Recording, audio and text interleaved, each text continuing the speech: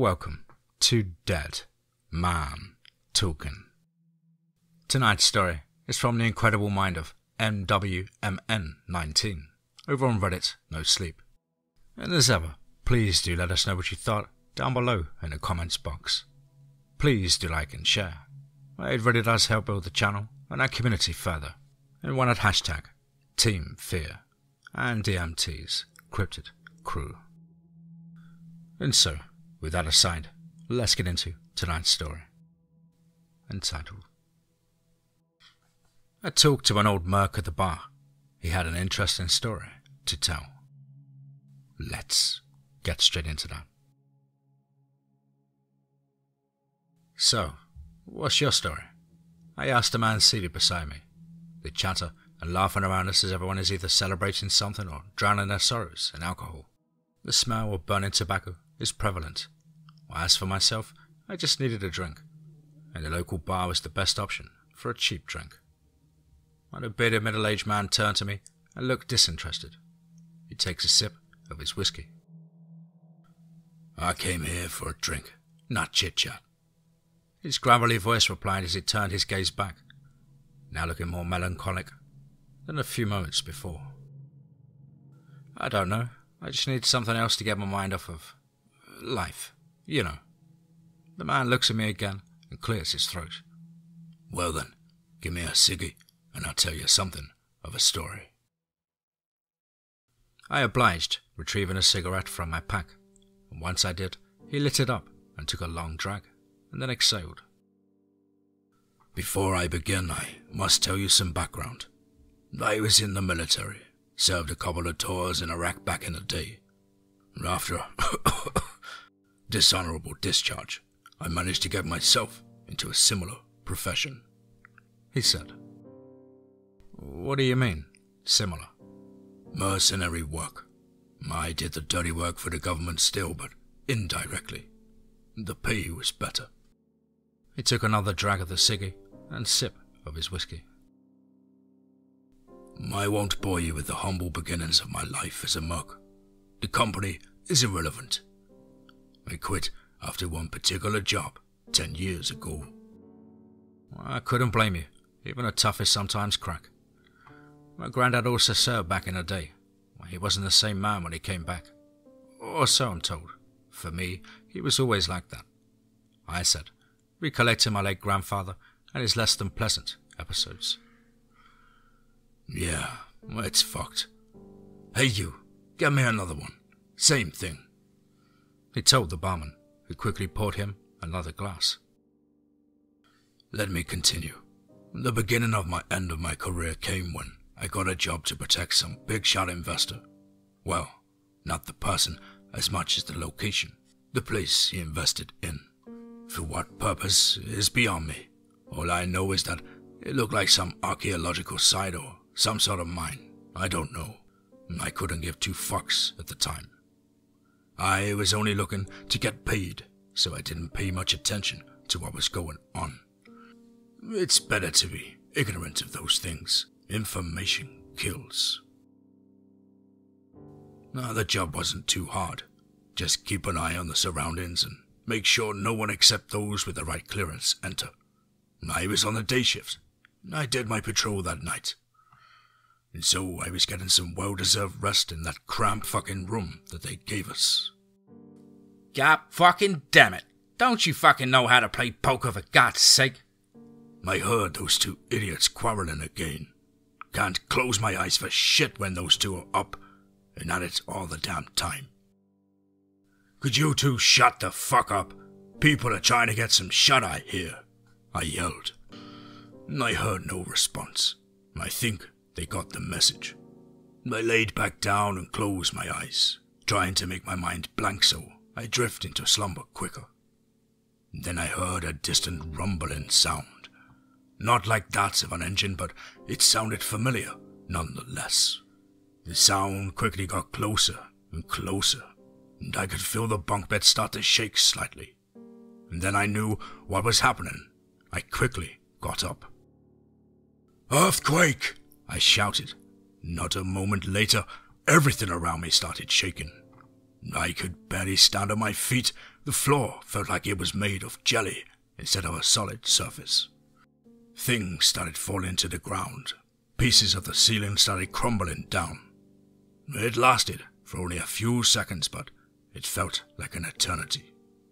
Once everything settled down, I looked around. There was a large crack going up from the wall to the ceiling above. The buildings haven't been designed for quakes. Hell, I'm pretty sure this area isn't prone to them. My lucky asses might have experienced a once-in-a-millennia shake. I quickly dressed and went outside. I felt like the whole building could collapse on top of me at a moment's notice, especially if an aftershock hit. What the fuck was that? Are we under attack? I heard someone yell the moment I got outside. I'm pretty sure it was a quake, I said. Looks like you ain't from California, my dude, someone added. Fuck you, Jared, the first guy replied. That's that or some sort of new fucking weapon.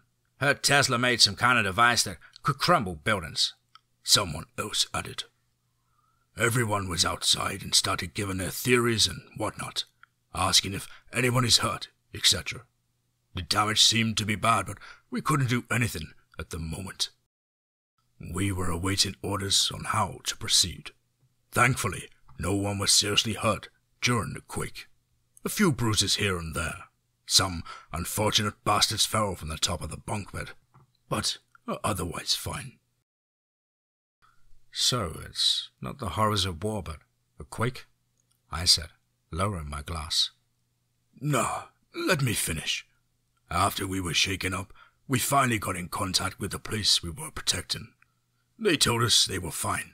Well, they weren't fine. Not even half an hour later, we see a dozen trucks getting the fuck out of there. All the manpower for whatever they were doing was gone, just like that. So, they just left. So what did you guys do next? I said. Well, we still had orders, though they were now modified. Hold the position and keep an eye on anything suspicious, with the addition of anything that was quick, whatever they meant by that.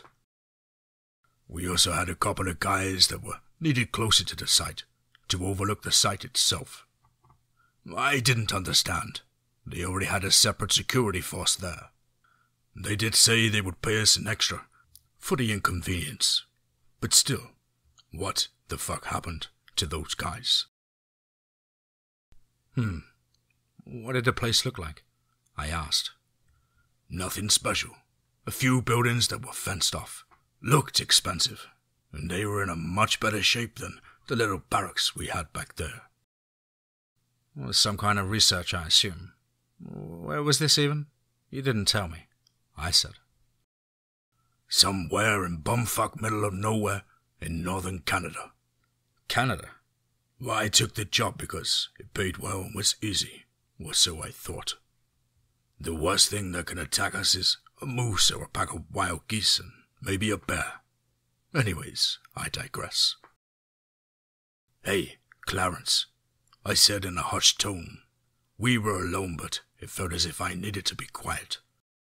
There was a dead silence as we patrolled the perimeter. No wind, no birds, nothing. Yeah, he replied. You think there's something fishy about this place? This job as a whole, I said. Well, I've seen weird shit before. Well, it's best not to ask too many questions. How the fuck with your head? He said. Yeah, I know, but this whole thing is weird. Even that damn earthquake. It didn't seem natural, I said. Well, don't tell me you believe that conspiracy nut. What was his name? Pete? Never mind. Yeah, I agree. Well, it's weird. And the earthquake isn't impossible to happen here. We just got unlucky.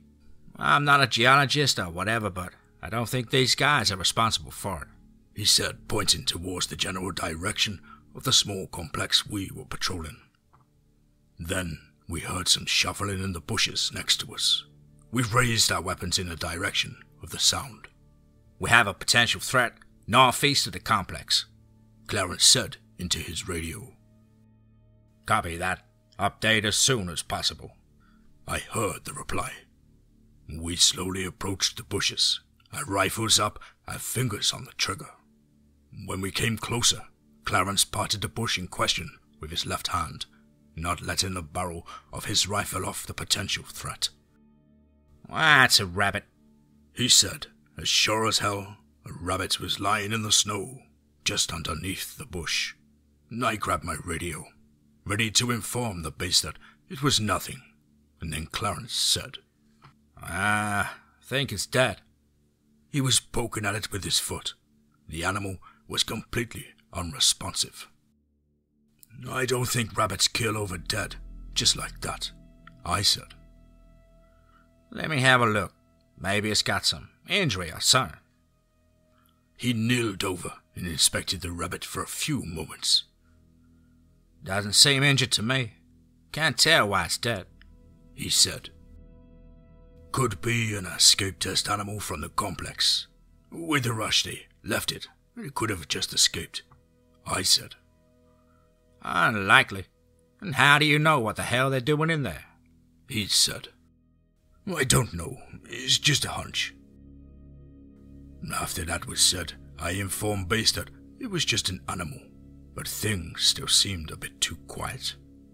We left the animal where it was and resumed our patrol. And as we were getting near the end of our patrol shift, the sun slowly started to set. The atmosphere changed, and we weren't all too chatty anymore. Then, abruptly, Clarence raised his hand in a stop motion. I stopped in my tracks as I started to inspect my surroundings. Wordlessly, he pointed to the bushes once again. When we got there, Clarence once again parted them to find a squirrel. It was dead, not a scratch on it. What the fuck is up with the dead critters? He said. Then he raised his head, alarmed. I couldn't tell why. And then he raised his rifle. What is... Before I could finish my sentence, he started shooting. And I could hear some kind of shriek deeper into the forest. We got contact northwest. He was grabbed from something. I could barely react. I raised my rifle as well and started shooting in the general direction of whatever was there. I need backup. Do you copy? Northwest, contact. I shouted into my radio as I entered deeper into the forest. My herd shoveling above me, and I shot a couple of rounds into the air. Nothing. It was going back towards the complex. I got out of the forest. I tried to find whatever it was. We got a man down. Repeat, we got a man down. I said into my radio once more. I looked around, flinching at even my footsteps. Then, as I returned to the fence, I saw something new. It was an opening, like something ripped a hole right into the fence. God fucking damn it, I murmured. Someone's entered the complex, hole in the fence. Do you copy? I waited for a moment. Only static was on the other end. I was split. Should I go back to base, or should I go through the fence? I knew Clarence only for a few weeks, but he is the closest thing I could call a friend on this job. The bearded man extinguished his cigarettes and finished his whiskey, gulping it down at once. And what happened next? I asked, now invested in the story. What happened next? He was fiddling with the glass and tapping his finger. All right. Hey, get us another 2 jacks. I hollered to the barman. It's on me, I added to the bearded guy. Once the whiskey came, he continued. I was split on the decision, as I've said, but in my stupidity and curiosity, I decided to crawl through that hole in the fence. I haven't mentioned, on the other side of the fence, it was a flat and open space and with few buildings, 4 or 5 if I recall correctly. about 4 stories high, white in color, with a few windows. Looked more like a prison than anything else. Once I crawled through, I felt that I was now even more exposed, but I trudged on despite that. I tried to contact base a couple more times during that time, but to no avail. Just fucking static. I got closer to a building that looked like a hangar. It was between one of the 2 buildings, and one of the doors was slightly ajar. He paused, as if recalling something. I slowly opened the door, and the moment I moved it, a smell. A putrid smell. Oh, it smelled like someone dropped a dozen corpses into a septic tank and mixed it with garbage. It was abhorrent. I gagged and nearly fucking vomited. Managed to use my scarf to cover my mouth and nose. It still seeped through, but it was a bit more tolerable with it. And I opened the door slowly. It was dark, I remember. Though there was some sort of artificial light, greenish, but it barely lit up anything. I got my flashlight out and turned it on and... He seemed to be uncomfortable. I found out why the smell was so bad. A lot of red, dark red. The floor was fucking crimson. In the center of the room, there was some sort of machine. It looked like a drill or something. Everything inside was dead, dismembered. He paused. Jesus Christ, that's fucked up. Who did it? I asked. At first I thought it was those pricks who escaped with their tails between their legs. But it isn't the question of who did it, but what. I saw movement in there. I saw a person. Well, what looked like a person. I was ready to call out then, and the thing turned its head. It was eyeless, hairless, and had large ears. It looked humanoid. It was naked, and quite muscular, if I remember right. And it was smelling around, and its ears were flapping around like that of a dog or horse, and it was making some kind of clicking sound. I figured the thing relied on smell and sound alone. It was quiet inside, and I hadn't made too much noise, and the smell inside was probably too strong for it to smell me. I just backed away, slowly, and as far as I could. Then, something pinged in his pocket. He retrieved the phone, unlocked it, and looked at some message. He squinted, and then I think I heard a faint, "God damn it," from him. Well, kid, it's been nice talking to you, but I gotta go. Thanks for the drink and the ciggy. He got up from the stool and went towards the exit. Hey, wait, what about the rest of the story? I said. He turned around and looked at me with a serious expression.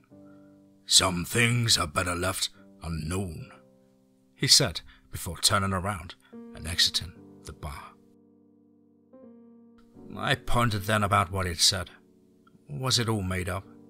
Well, it sure sounded like it. But he made it sound genuine. Well, the way he told it at least. But an eyeless man-eater in northern Canada. What do they call those again? Wendigos? Hey man, we're closing up soon, the barman then told me. Yeah. I retrieved my wallet and gave him the money. This isn't enough, he said. What do you mean? There's 3 drinks, 2 for myself and 1 for that guy who just left. Well, he didn't pay, so I guess you're paying the whole tab for him. What? I don't even know the guy's name. You know what? Here. I gave him the rest of the money. As I exited the bar, now frustrated, the only thing I could think of is that motherfucker. That cheating motherfucker.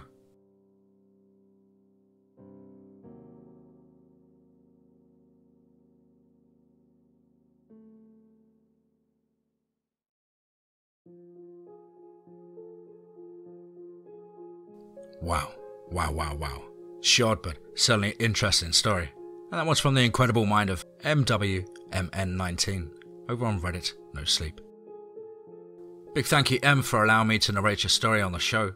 Certainly a different angle, but nevertheless chilling and enjoyable. Of course, I hope you enjoyed my rendition and look forward to more of your work in the future. Well, guys and girls as ever, you know the drill. Please do let us know what you thought down below in the comments box. Please do like and share. It really does help build the channel and our community further. And why not hashtag TeamFEAR and DMT's Cryptid Crew. If you're an aspiring writer and would like me to narrate your story on the show, then please do get in touch with me at the contact email, which is as on screen. contactthedeadone@gmail.com. I really look forward to hearing from you. I hope everyone's had a fantastic week at work or school, but above all guys, remember, be safe, not sorry.